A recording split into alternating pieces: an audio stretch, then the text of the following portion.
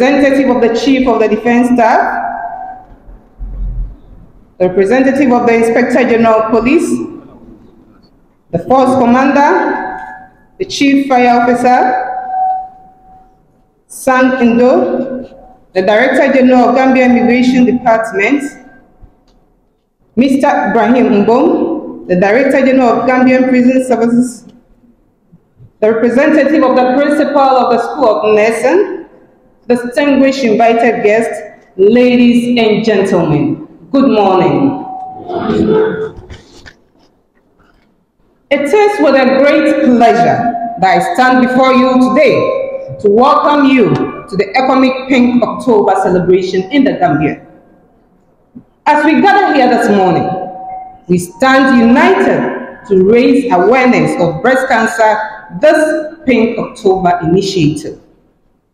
The Pink October serves as a reminder of the importance of early detection, regular screening, and access to adequate health care for all individuals. Breast cancer is a disease that affects millions of individuals worldwide. Its impact is felt by millions of families, communities, and society as a whole. It is crucial that we come together to show our support and solidarity with those who are fighting this battle, and to raise awareness about the importance of preventive measures and early detection. 0.5 to 1% of the male population are also at risk of contracting breast cancer. The statistics suggest that out of every 100 men in this auditorium, 1 is at risk of contracting breast cancer, and that could be you. Hence the call for the involvement of the male counterparts in the breast cancer care campaign. Through events such as Pink October, we can spread the message of hope, strength and resilience to all those who have been affected by breast cancer. This morning, as we launch Pink October, let us not only show our support to those affected by breast cancer, but also commit ourselves to taking action to improve access to healthcare, promote early detection, and provide support in a united mission to fight against the disease and to ensure that all individuals have access to resources and support they need. To achieve this, the awareness campaign has been disseminated into the ECOMIG area of operation. The campaign will commence on Monday with a campaign from Bakau through Banjul, Bara, Yundum, Brikama General Area, and to the Foni area. On Monday, 7th October, there will be lectures and screening for personnel of the mission headquarters, ECOMIG Mission Headquarters, ECOMIG Force Headquarters, and the Gambian Armed Forces personnel at Bakau. On Tuesday, 8th of October, the campaign drive will arrive in Banjul, where we will have screening and lectures for the General Headquarters and the Gambian Armed Forces staff. All personnel of the police will also be tested at the police hospital. The immigration personnel will also be tested at the police hospital. The fire and rescue services personnel will be at the fire hospital. The prisons will not be left out, as we will have tests for prison staff and inmates of the prison service. The various ECOMIG contingents will also be coordinating these activities in their respective area of operations with the various Gambian defense and security forces who are with them. However, it is worth knowing that the civilian population will not be left out. On 12th October, which is Saturday, the Esau Government Hospital is going to do tests from 10 o'clock to 2 p.m. for civilians at the Esau and Bara General Area. On Thursday, 17th October, the new Yundum Health Center will also be a place for our civilian populace where they will have the tests needed. On that same day, at the Brikama Government Hospital, there will be tests also for civilian population. In the last week of October, that is 24th October, the Foni region will also have tests at the Buem Government Hospital for the general populace and will also have vantage points closer to our civilian population to have the test. Sequel to this, we entreat all to take active part in the campaign and to encourage our troops to actively participate in all these endeavors. Thank you all for joining in this awareness campaign this morning. May the event inspire us to make a difference in the lives of the good people of the Gambia. Thank you very much. Force Commander, representatives of various service chiefs, the ECOMIG Deputy Force Commander, the representative of the Principal of the School of Nursing, the ECOWAS National Officer, representative from QCell, officers and men and women of the Gambia Armed Forces and ECOMIG, members of the media, distinguished invited guests, ladies and gentlemen, good morning. I'm delighted to be here today at this inauguration of the 2024 Pink October Breast Cancer Awareness Campaign by ECOMIG in partnership with the Gambia Defense and Security Forces. This initiative underpins the fact that the peacekeeping mission is dedicated to the well-being of the communities we serve beyond our mandate. Despite our emphasis on peacekeeping, The ECOMIG mission acknowledges that genuine peace is not solely the absence of conflict, but also the presence of health, dignity, and equal opportunities for all. It is imperative to bear in mind that health is a fundamental component of a productive and harmonious society. Thus, this campaign is consistent with our overarching objectives of ensuring the welfare of our soldiers, the personnel of our sister security forces, the communities we serve, and their loved ones. The World Health Organization initiated the Global Breast Cancer Initiative at the outset of the decade, acknowledging breast cancer as a public health concern over the past few decades. The goal is to prevent 2.5 million breast cancer fatalities globally between 2020 and 2040 by reducing global breast cancer mortality by 2.5% per year. Health promotion for early detection, timely diagnosis, and comprehensive breast cancer management comprise the three pillars of this initiative.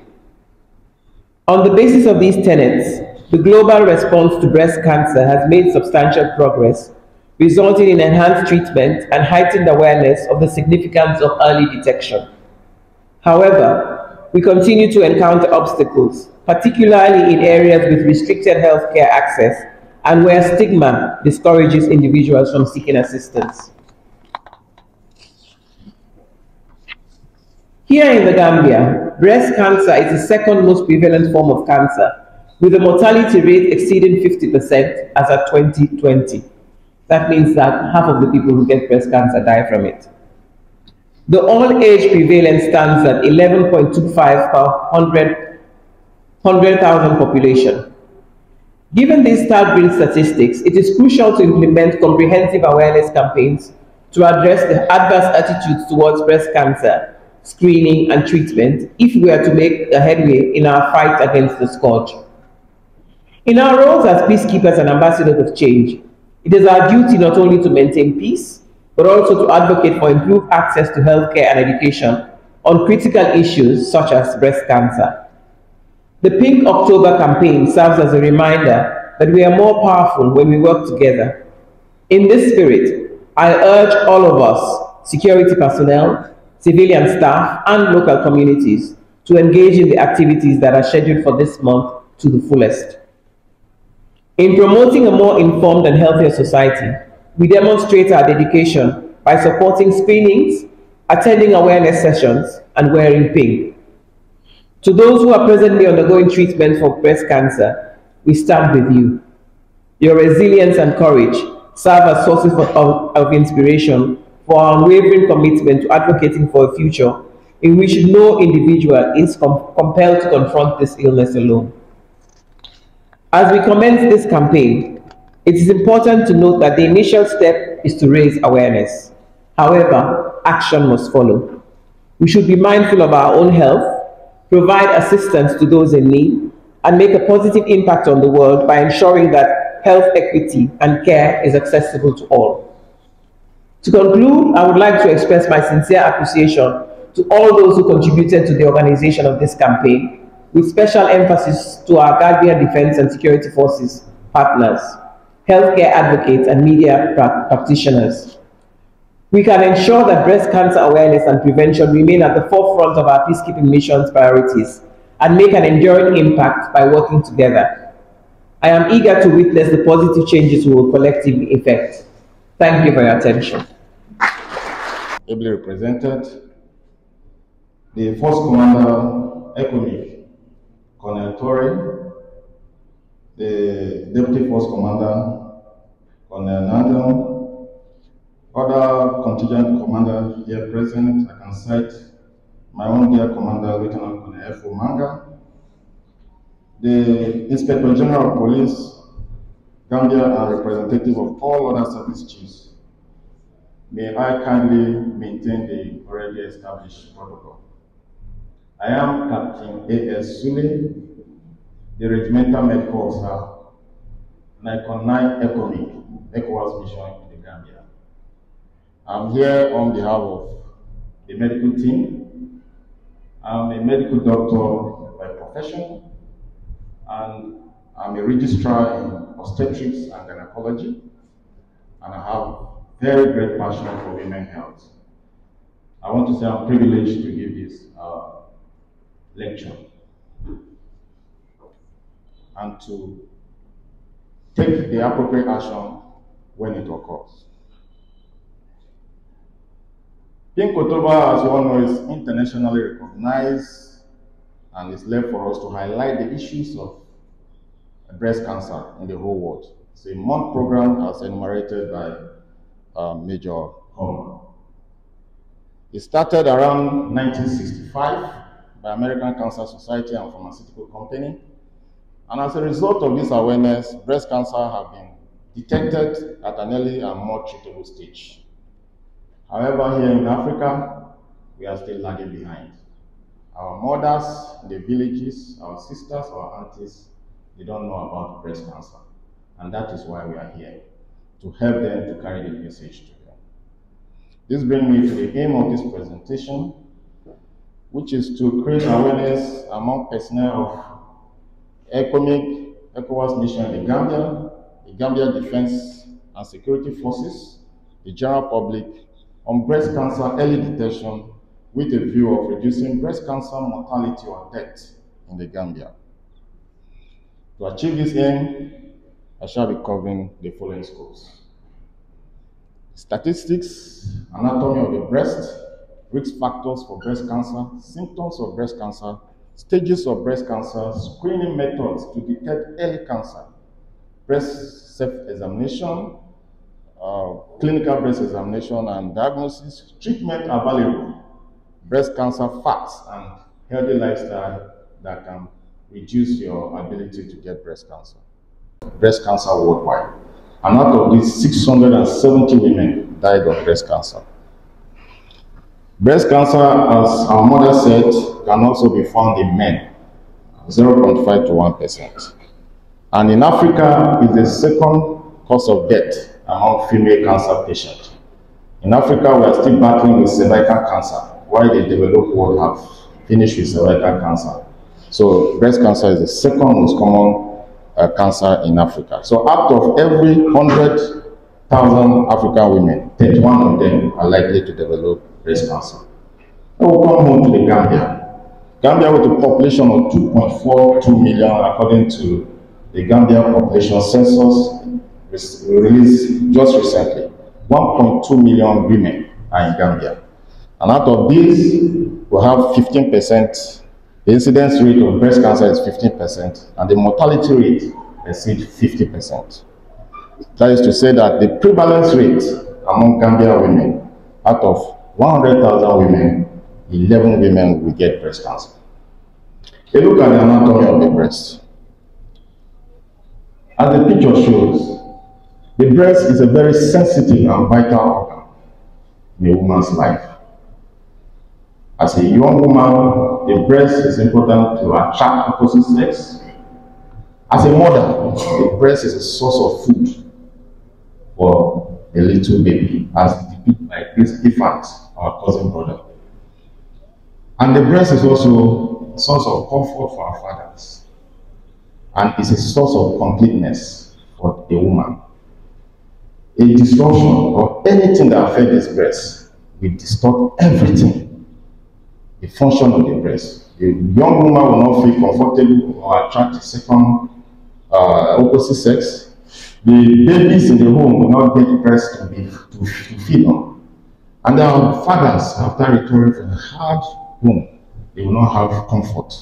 And the mothers will no longer be complete if their breast is reduced. So what is breast? Anatomically, breast is a modified sweat gland. It's located in the subcutaneous tissue between the skin and the muscle of the chest. For those of you that don't know breast, this is breast. Either small or big, breast cancer affects all of them. As I said, if you remove the skin, this is the breast. You can see the yellow color there, the subcutaneous tissue, and the red is the tissue that the breast rests on. And the breast extends into the armpit. So during breast examination, we also check the armpit for lymph nodes. The breast anatomically is divided into 4 quadrants: the upper, lower, the inner quadrant, and the outer quadrant, upper and lower, so that our mothers will be able to examine it very well and know and not miss any lump. What is breast cancer? Breast cancer is a malignant tumor that starts from the cells of the breast.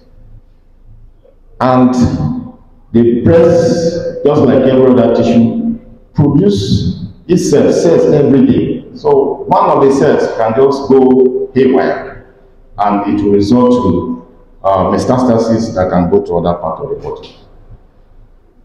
This is breast cancer. The picture by my right is a breast lump, and with the growth of further uncontrollable malignant growth, it has exceeded the tissues of the breast and spreading out. Breast can also metastasize into the brain, the lungs, the lymph nodes, the liver, and the bones. And that is why once the breast cancer has left the breast, it has gone to any part of the body, there is no coming back. We can only salvage the process as doctors. The risk factors. Risk factors are things that predisposes you to breast cancer because we don't know the cause of breast cancer. We only know that some things predispose you to breast cancer. And these things are the ones that you can control and the ones you cannot control. So let's look at the ones that you cannot control. The first one there is your sex, the gender. If you are, just like the statistics say, if you are a female, you have more chances of getting breast cancer than a male. If you are aged up to 40 years, you have chances of getting breast cancer. If you start menstruating early before your time, there will be a lot of hormones in your body to expose you to breast cancer. Menstruating before the age of 12 is early menarche. And then if you menstruate into your adulthood up to 55 years, into menopause, then you also have a risk of breast cancer. Then if you are exposed to radiation, just working in radiation areas, you can also be predisposed. These ones we cannot control. But the ones that we can control is inability of having children. Women are no longer interested in giving birth. They are just interested in just living their lives. If you don't give birth, you predispose your breast to have breast cancer. Also, women are suspending the ability to give birth. Most of our mothers gave birth to us at the age of 20, 22 or so. You see women delaying birth to 35 years. If you do that, you allow estrogen and progesterone to remain in your breast and cause you harm. The third is breastfeeding. You can control this one. Women are no longer breastfeeding. If you breastfeed your child for 1 year, you will have the risk of reducing breast cancer by 4%. So if you don't breastfeed, you're at risk. Then hormone replacement therapy. There are women that have reached menopause. We give them estrogen and progesterone to help them cater for the symptoms of menopause. That can also predispose them to breast cancer. And also obesity and the lack of exercise and eating fatty foods can also predispose you to breast cancer.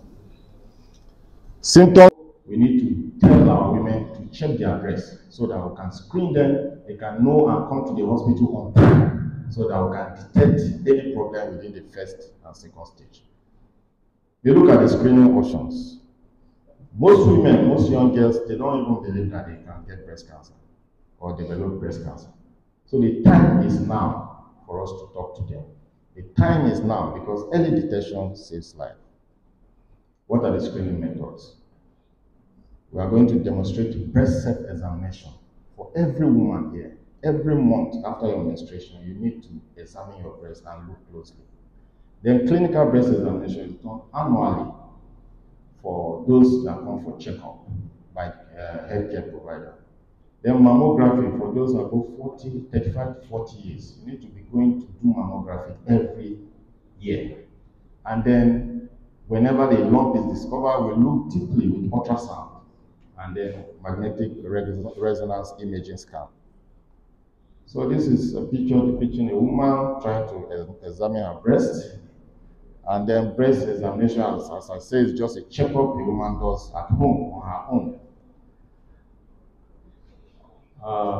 The woman is expected to stand in front of a mirror and look at her breast in the mirror, put her hand on her waist and look at her breast, put her hand on her head and also look at her breast, and then she put her hand here and check the various quadrants of the breast into the armpit, and then she goes this way and she check like this and then express the nipple and then go down. A typical example will be given.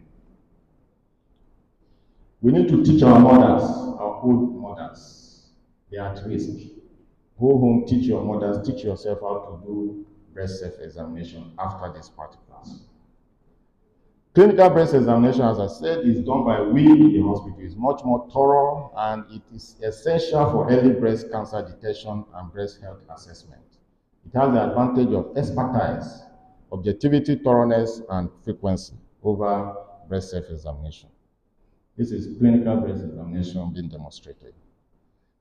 What are we looking for in breast self-examination and clinical breast examination? We're looking for nipple retraction, discharge, changes in skin color, such as dimpling, puckering, and skin that looks like an orange peel. Breast pain may also be a symptom.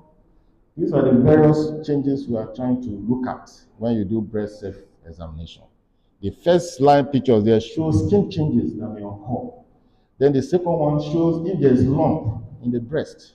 And then the third one shows redness and various color changes that can appear if breast lump is in the breast. And then the last one is nipple retraction. Your normal nipple is going back into the breast. It's a sign that something is pulling it inside. We must take a second look. Mammogram is like an X-ray. We take X-ray of the breast to check if we can detect any abnormal tissue.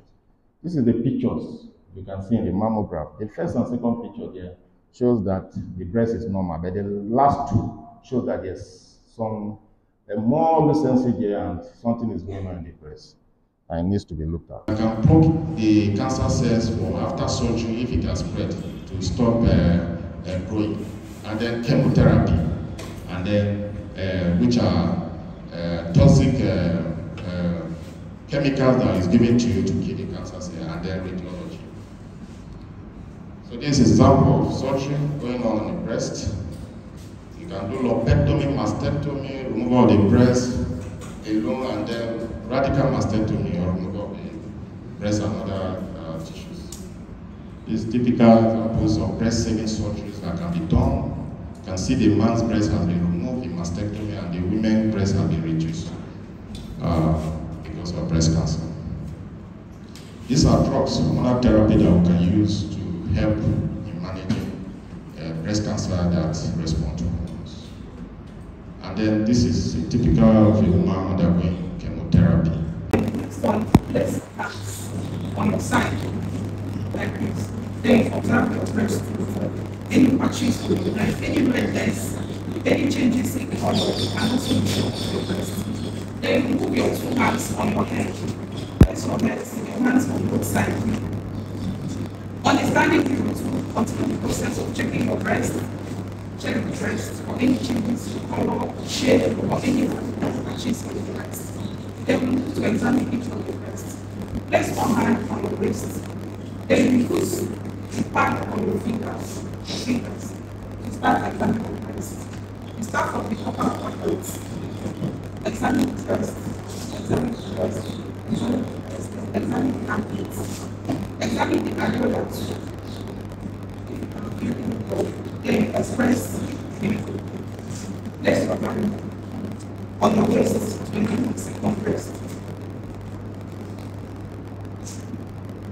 And we use these programs as we start to examine the breast. Examine this. Examine it. Then you examine the armpits. You move to the areola. Examine the areola. Examine the nipples. Then express. Place your hand on the waist. Then the next is lying down.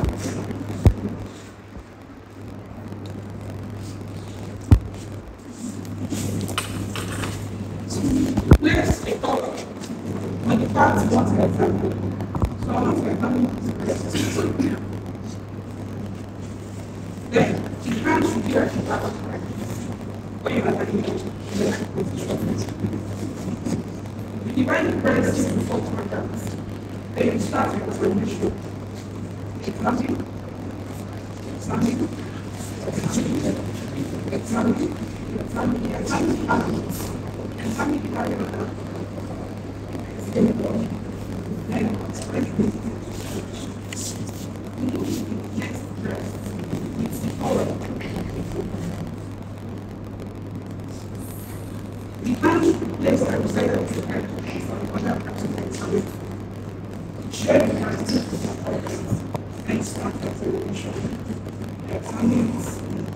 Examine all parts of the text. Examine the countries and features. Examine the area for evidence. Then express the strategy. Thank you. Hello, sir. You want to say what you follow dialogue. Yeah, give me small man from. If you give yourself over that, so you going to give you enough. So you going to give you enough. Then you can be along with Hitler. In particular, you blow that. Yeah, okay, you can say